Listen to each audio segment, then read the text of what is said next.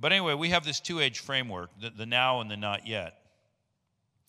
And so there's this growing hope of the age to come, and when Jesus comes, we see in the Gospel of Mark some rather unusual language, and it's directly relevant to the message of the kingdom of God. So if you want to, you can go with me to the Gospel of Mark, and we're going to look at chapter 1. This is actually one of my personal favorite passages of the Bible, even though it's deceptively simple. I think people tend to say, well, there's not much there. Let's move on to like the more heavy stuff. But Mark chapter 1, verse 1 says the beginning of the gospel of Jesus Christ, the Son of God. Well, the beginning means the initiation point. It's we could say the detonation point. This is how the gospel began. And it's kind of strange if you think about it.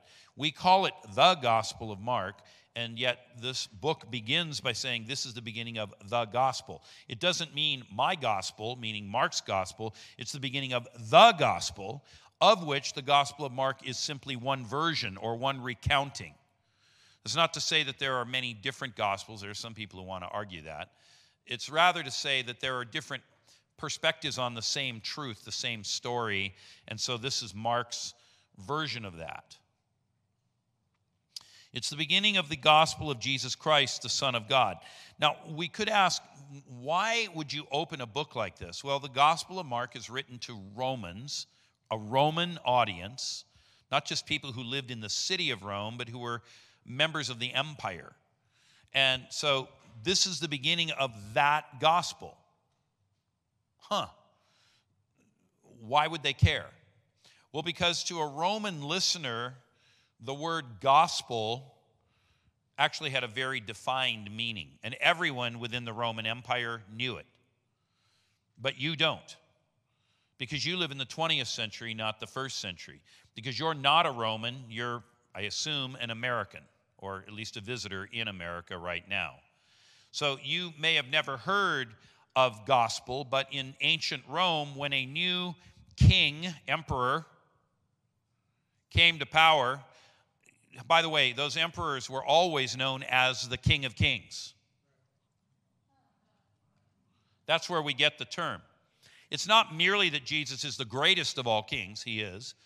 It's rather that the preachers of the gospel in the first century were trying to take the language that the listeners who were pagans understood and apply it to Jesus so they would have a concept.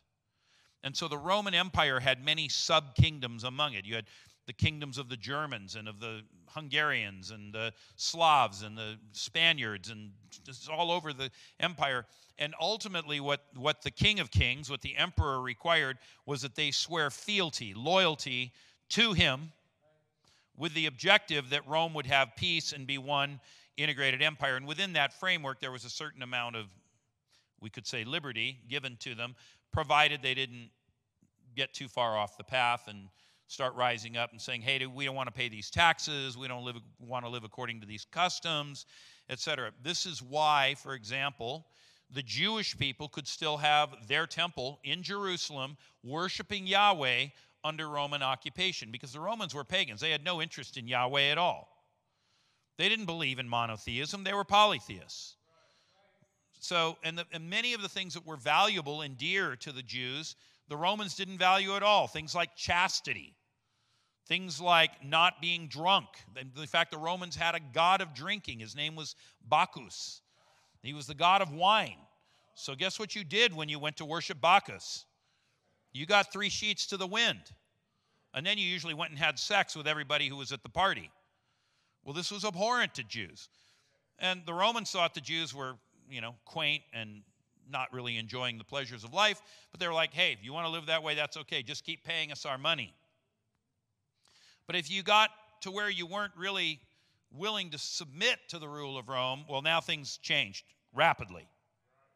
And so when a new emperor, a new king of kings came to power, whoever that individual was, that he would gather together the advisors that he had. Today we might give them names like Secretary of War or Secretary of Defense. Depends on whose country you're in.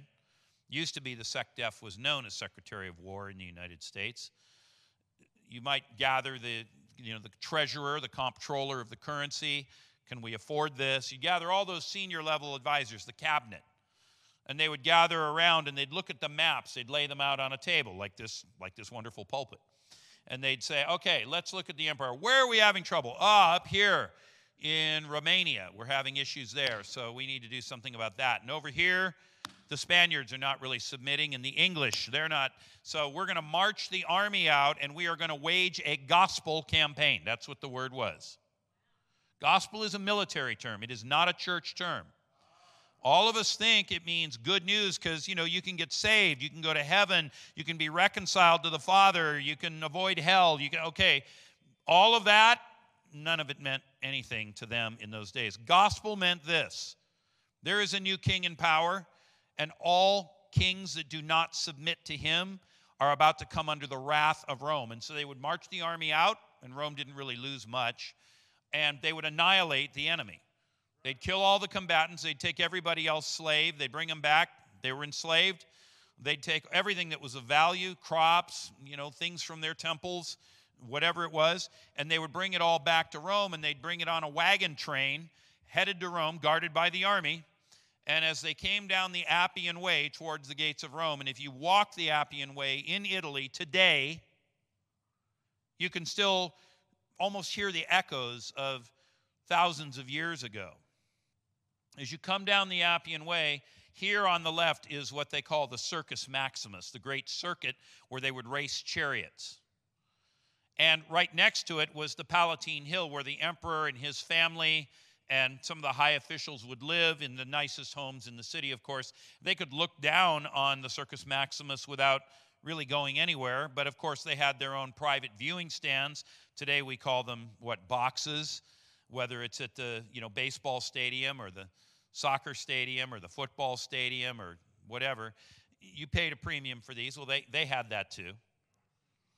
Today you can walk the Circus Maximus. It's open to the public. I shouldn't say this, but I have a piece of marble that I happened to find lying there, put it in my bag and brought it home.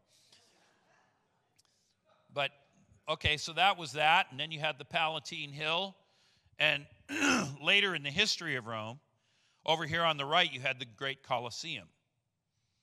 And directly ahead of you were the gates of Rome. And they would send the runner down the Appian Way, and he would say a message. And now this runner was a herald. He was a proclaimer. He was a preacher. And he ran ahead of the returning army, loaded down with riches and slaves and all the spoils of war. And he was always taken from the signal corps. Now, the signal corps was used to carry messages between units of the army with the idea that they would be coordinated on the battlefield. So you had to get the message right. You had to be sure that you were sure that your signalman was not miscommunicating. Because if you said, well, this unit goes this way, and you wanted the other unit also to go this way so you'd maintain a consistent, unbroken line of soldiers, that's a good thing if you're fighting. If you tell this piece to go that way and this piece to go that way, you've just opened up a breach in your front lines. The enemy comes through, divides the troops. That leads to defeat. So consistency of message was a critical part of what the signalman carried. That's true for us today. We are called to be preachers and proclaimers of the gospel. If we diverge from the kingdom message, if we diverge from the true apostolic gospel, bad things will happen. This is part of the weakness in the modern church today. So I'm just trying to draw us back to a consistent understanding here. All right, so now this signalman is at the head of the Appian Way, and he's running down the Appian Way, and he passes the Circus Maximus, he passes the Palatine Hill. If it's later in the empire, he passes the Colosseum. He gets to the gates of the city. The people are awaiting the army. They know the army is coming back. They can see the dust cloud behind them for miles as they're coming. And he comes with a message, and he says this: "Citizens of Rome, let me tell you the gospel. There is a new king in power, and he has fought a battle on your behalf. Now, partake of the spoils of a war which you did not fight. And all the people of Rome would say, Hail Caesar! Hail the king! All hail King Jesus. That's how we take it. That's a very different understanding of gospel than what we teach at church camp or Sunday school. This is not be nice. This is the king has come to bring about the subjugation of those that are in rebellion against him. And most particularly, this is demonic power and sickness. And this is the beginning of that invasion. Gospel, a good term to substitute for gospel, is invasion. God's invasion. That's what we are about.